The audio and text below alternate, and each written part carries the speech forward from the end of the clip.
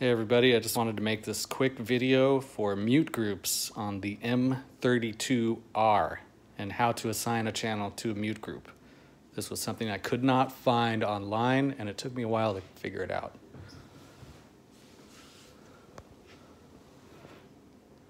So you go to the home page, select a channel. Right now we're on the channel for number 1, and what you need to do is you need to page down.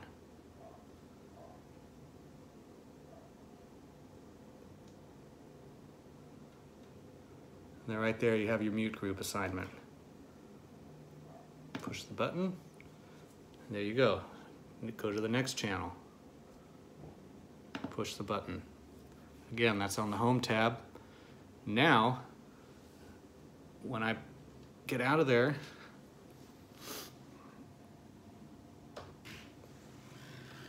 now I can push my mute group button here and use these encoders here